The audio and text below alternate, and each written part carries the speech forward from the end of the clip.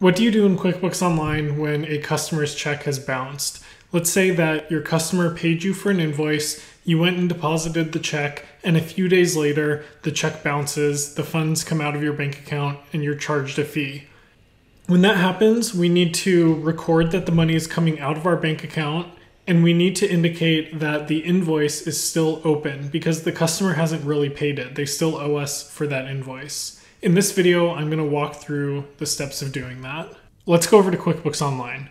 What I've done here is I've already created an invoice for a customer. So if we go to the chart of accounts, we see accounts receivable currently has a balance of $1206.34. I created a $1,000 invoice for a customer. Let's go ahead and receive payment for that invoice. So let's say that customer paid us by check for this invoice. It was check number 1045. We choose our invoice, confirm $1,000. We've got the check number. It's going to undeposited funds because it's a physical check that came in the mail. We haven't deposited it to the bank yet. That's the next step. And we've selected the invoice that it applies to. So I'll go ahead and save and close. Now what we see is accounts receivable is $1,000 less because that customer no longer owes us that $1,000. Undeposited funds is $1,000 higher than it was before. It was $2,300 before. Now what I want to do is go ahead and record that as being deposited. We're depositing it to our checking account. I'm going to say that the deposit date was on Monday the 6th. And then we select that payment. So $1,000, confirm it's the checking account and the date, and we save and close. Now let's say a couple days later, this payment bounces. It is no longer in our checking account. The bank has withdrawn the money and they've charged us a fee. We need to reflect that the customer still owes us for that invoice because that payment wasn't any good. What we need to do is record an expense to show the $1,000 coming out of the account. So what I'll do is go to New Transaction and choose Expense. And the payee, we want to actually choose that customer. And for the category, we'll assign it to Accounts Receivable. And what this is going to do is actually increase that customer's accounts receivable by $1,000 because we're saying $1,000 is going out of the bank account, and the opposite side of that is that it's increasing accounts receivable. So checking account balance is going down $1,000 and accounts receivable is going up $1,000. As a description, I'm going to put bounced check. Now we save and close. This gives us an expense that is posting to that customer's accounts receivable account. What we can now do is associate that expense with the invoice. So we need to go to that customer's record.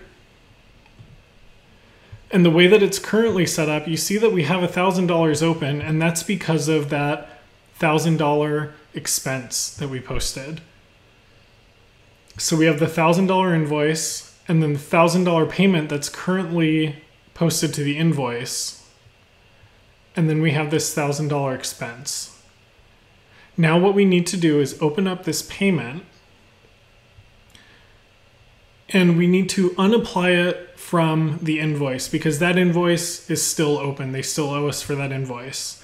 And instead, we will apply the $1,000 to that expense that we just created. Now what this does is effectively just closes the loop on that bad payment, that bad check. We're still recording that we received their $1,000 payment, but we had $1,000 go out of the bank account.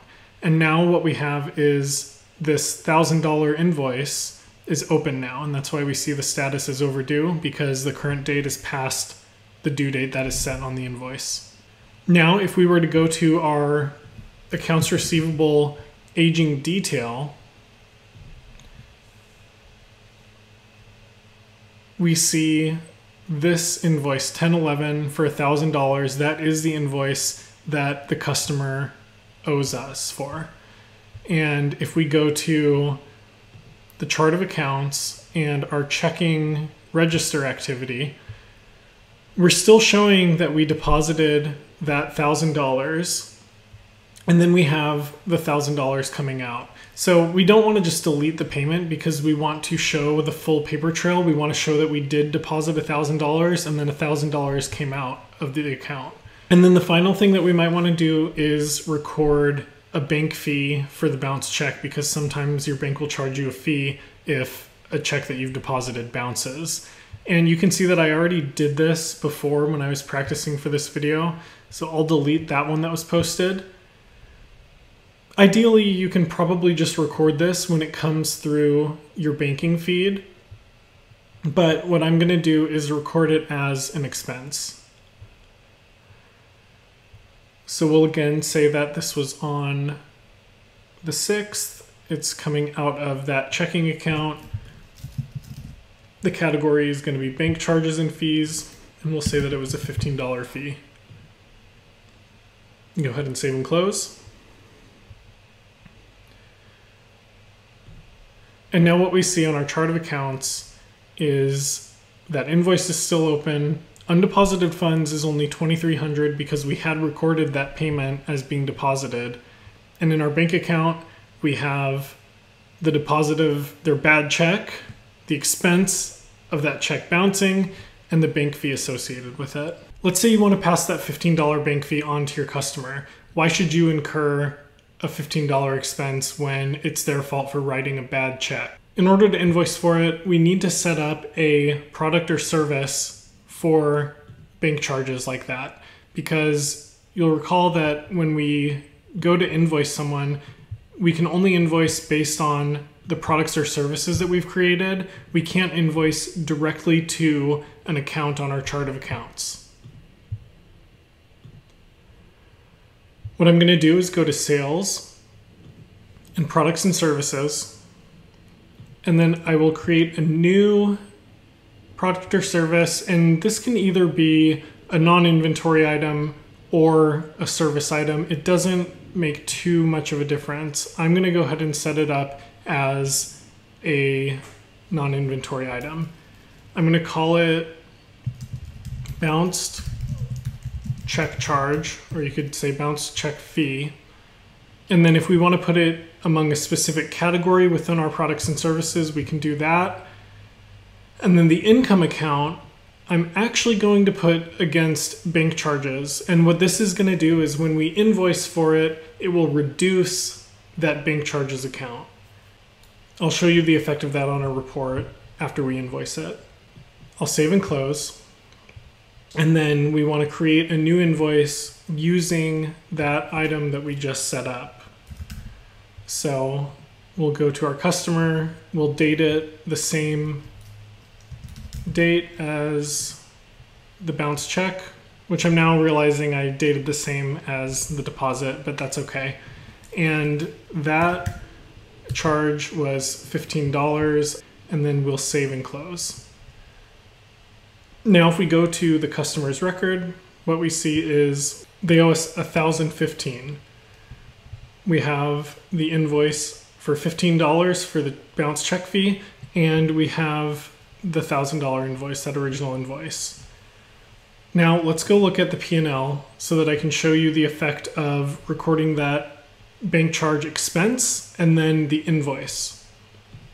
So I'll go to the P&L, make sure that the dates include today, and I'm going to even just set it as this month to be easier. And we see bank charges and fees shows up on here, but with a $0 balance. And this is a quick little tip for you. If a row is showing on the P&L with a $0 balance, that means that it did have activity going through it that netted out to 0. I'll click into that, and what we see is our expense for $15, which created a $15 expense and increased this expense accounts balance $15. But then when we invoice the customer, it goes down $15. And this is to reflect that we aren't really incurring that $15 expense if we're being reimbursed for it. So it's not something that we want to show on our P&L as an expense.